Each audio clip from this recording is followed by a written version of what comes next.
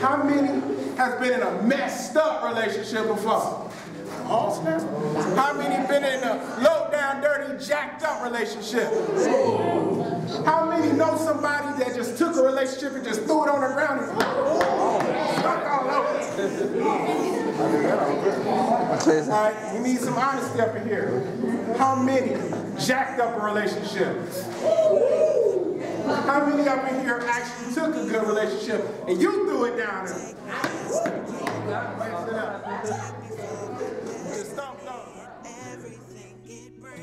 That too. See, I know what it's like to be in somewhere where you're invested emotionally. You got your heart into it, and then all of a sudden your heart is like ripped out. You're like, oh God, that hurts. Anyone has felt that before? Anybody else feel that before? Anybody else know what it's like to be hurt because someone you invested time and trust in?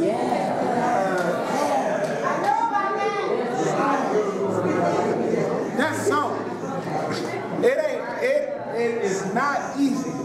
Now, it happened to me a few times. To me, I can think of at least twice it happened in my life. Anybody it happened to them more than once? Yes. And I know when it happened to me, I stopped trusting people.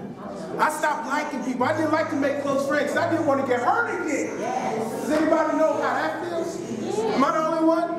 Oh man, y'all know exactly what I'm talking about. So I'm with my peers right now then, huh? We on the same page. Well, one thing that I learned about heartache, about emotional pain, about getting messed up in a relationship, is that through it all, when you work through it, if you allow the hurt to pass in its due time, you learn a good lesson. Now, the first time I got hurt, it was actually years ago. The first relationship I was really hurt was my dad. See, he left. I was 2. He should have been there taking care of me like a father, but he decided not to. And because of that, I decided not to make connections with people.